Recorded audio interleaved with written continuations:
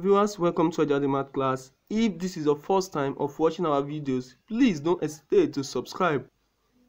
And to my returning viewers, I say a very big thank you to you. Today we'll be solving question on we are about to simplify this, and don't forget that in some of our recent videos we talked about the difference of two squares. So the basic knowledge of that will be applied in this question. Now looking at this, we are given x minus 7 divided by x squared minus 9 multiplied by x squared minus 3x divided by x squared minus 49. Now we have a clue here. It shows that this is a square, this is a perfect square, this is a square, this is a perfect square. So the difference of two squares can be applied to the denominator. Let's proceed. Here we have x minus 7 divided by x squared minus, since this is a perfect square, we can have it as 3 raised to power 2 multiplied by x squared minus 3x divided by x squared minus, since 49 is also a perfect square, we can have it as what? 7 square. Okay, now let's proceed with this using the basic knowledge of difference of two squares to solve further.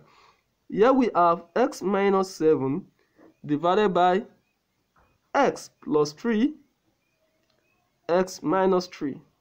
Okay, we take the addition and the subtraction of the two multiplied by, looking at this, x can be factorized. Okay, we have x being factorized out. Here we are left with x minus 3.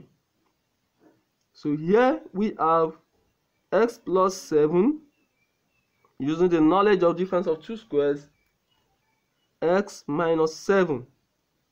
Now to cancel out this, x minus 3 can possibly cancel out this, and x minus 7 will surely cancel out this.